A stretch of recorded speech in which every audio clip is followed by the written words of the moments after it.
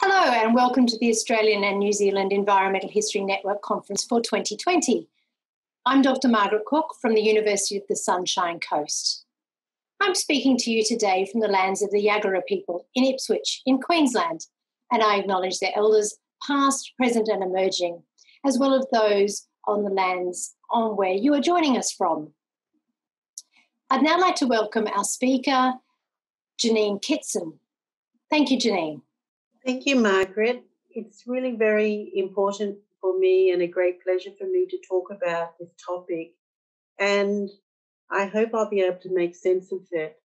Why Wirrimbirra matters. And Wirrimbirra is an Aboriginal word, a Tharawal word, that means sanctuary. And this is a 95 hectare of bushland that was created as a flora and fauna sanctuary not far from Sydney.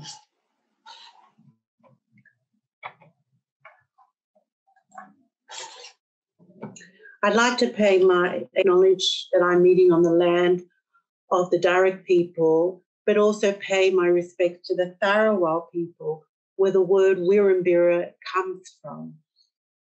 And it is their word, Wirrimbirra, and it has been appropriated and used as the name of the sanctuary. This acknowledgement that I give to you is an illustration of the New South Wales Teachers Federation Welcome to Country. The reason why I show it is because it's deeply connected in its way to the founder of Wirrimbirra, a woman called Thistle Harris, who was a teacher and a member of the New South Wales Teachers Federation. For those who don't know where Wirrimbirra is, it's in Bargo. And I guess if you go to the top of the map, you'll see Sydney. And basically you drive southwest towards Bowral and Mossman. And there in the centre of the map, you can see Bargo. Bargo, this area, is named after Bargo Brush, which is a rare species and a threatened species of vegetation there. It is quite a long distance from the centre of Sydney, and yet the forces of the people who formed it were very much from Sydney and travelled to Bargo to build and manage this property. There is a sign that says Wirrimbirra, and underneath it you'll see it says it's a National Trust property. The National Trust is a conservation group, conservation organisation that is found in every state of Australia. But the New South Wales National Trust was formed in 1945 for the protection of the natural environment, and it later became more the built environment. But Wirrimbirra is a property of the National Trust, but importantly, it was under the control of the David Stead Wildlife Research Foundation. So although it is owned by a National Trust, it was controlled by another entity called the David Stead Wildlife Research Foundation. And here is a sign that says that Wirrimbirra Sanctuary existed. And you can see that there was a frog day there. And this photograph was taken several years ago. This is what it looked like before the bushfires of 2019, late 2019, and where it was razed to the ground. So much of this now does not exist that I'm going to show you. It had gardens that were planted, acacia gardens. It had driveways. It had information buildings, because it was established to be an environmental education centre. And It then morphed into a passive recreation area for people to come and enjoy the small area of bushland. This is a schoolhouse that was used as part of that environmental education.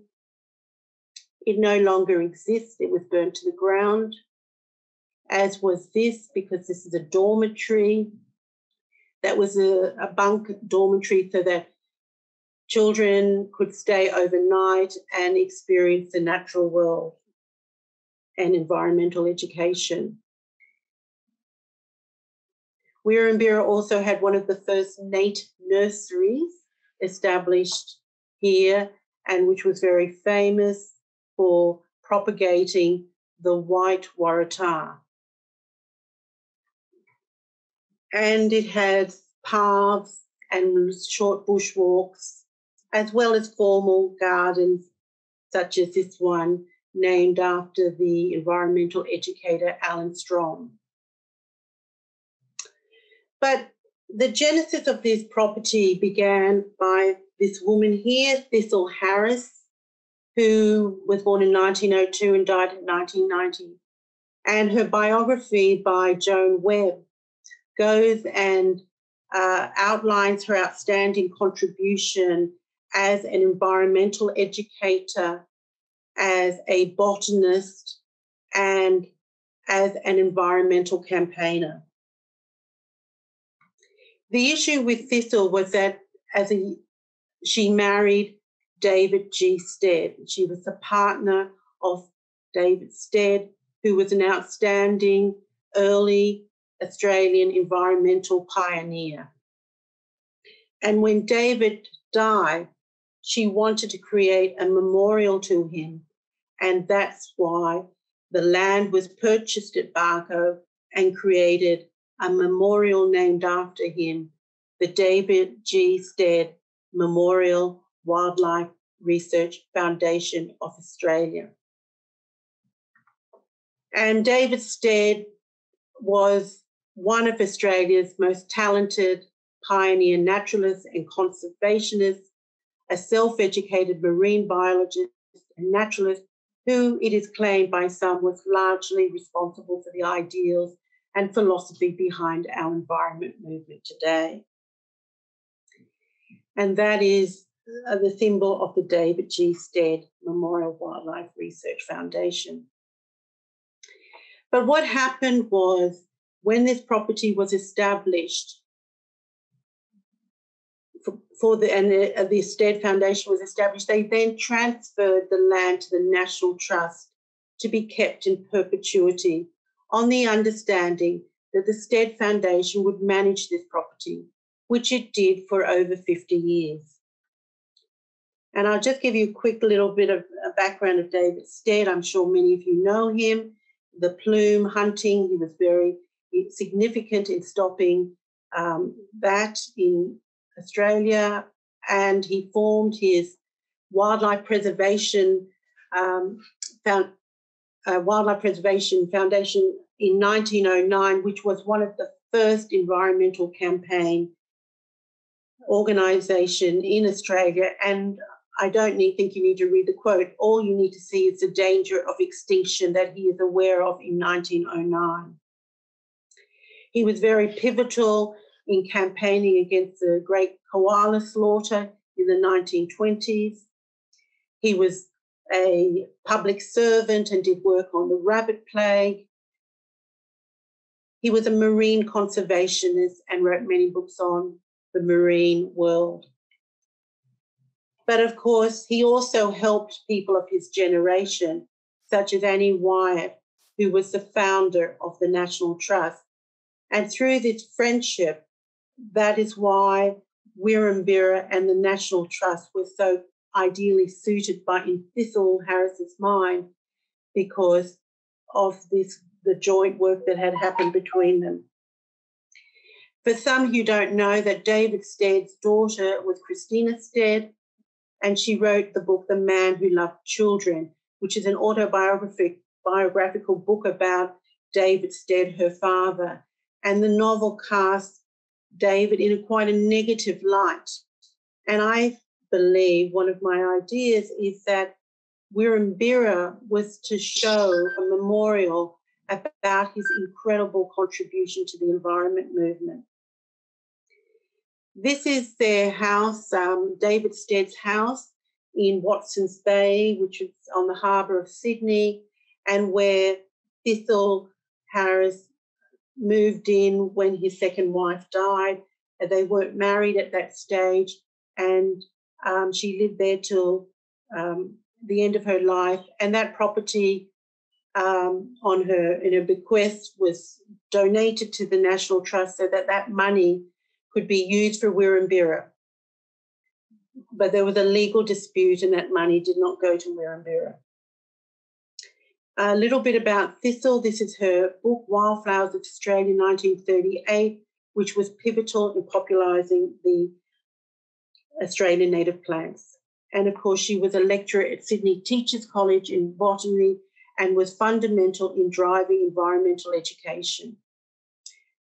And that was her vision of Wirrimbirra, with the bunks, with the education facility, to take children outside and give them an experience outside so that they would appreciate and love nature.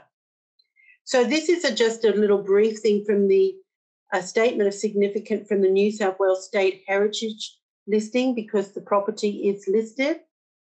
Wirrimbirra is significant for its role in the development of the conservation movement in New South Wales. It's associated with the key persons who pioneered the conservation debate. And not only was it Thistle Harris, but her contemporaries of Vincent Saventi, Alan Strom, and Milo Dunphy. As a natural area with rich and diverse flora and fauna, including rare and endangered species, and as a recreation social area. And as a historic site containing relics and cultural items, as well as being associated with the pioneering expedition to the Southern Highlands. I'll just skip that one, sorry. It also, in 2013, a motion went up on the New South Wales Upper House to congratulate the Stead Foundation for its 50th anniversary. And again, there were very powerful words acknowledging the contribution that Thistle Harris and David Stead had made to the study and the preservation of Australian plants and bushland, and to the recognition of Australia's flora internationally. So it was really, again, my apologies, you don't need to read that. It's just that it was a very significant place and it got acknowledgement for its contribution to that environmental history. But as I say, in 2019, the bushfires went through and it's burnt. The story that I finish with by saying is that the National Trust also decided to extinguish the long-term lease of the Stead Foundation. And when they did that, the name Wirrimbirra, which was owned by the Stead Foundation, also went. So Wirrimbirra as a property does not exist anymore. Oh. Okay, thank you.